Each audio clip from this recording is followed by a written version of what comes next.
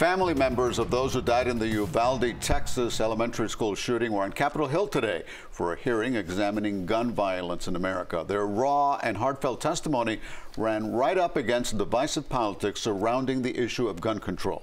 CBS 4's Skylar Henry has more details from Capitol Hill.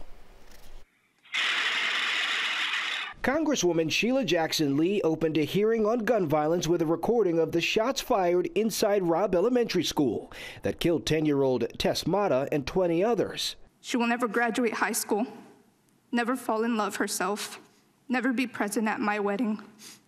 And we will never know how scared she was in her last moments in that classroom.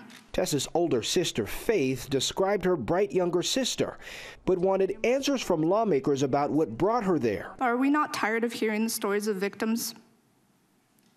Of hearing them from victims' families? Are we not tired of hearing yet another tragedy because of gun violence?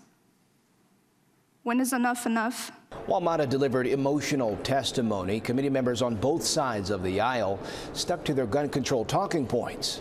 Without an assault weapons ban, more people will die. And if we're not going to ban them, then law enforcement must be trained to confront these weapons of war.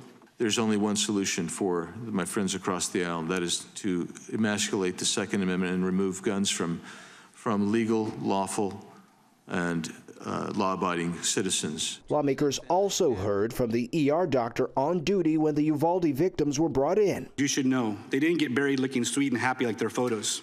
Some were missing limbs, some had holes in their tiny chests. You might mistakenly imagine a funeral where a child lies peacefully in a colorful coffin. But make no mistake, there's no peace in the death of a child by a weapon of war. Congress did pass stricter gun control laws in June following the Uvalde massacre. Skylar Henry, CBS News, Capitol Hill.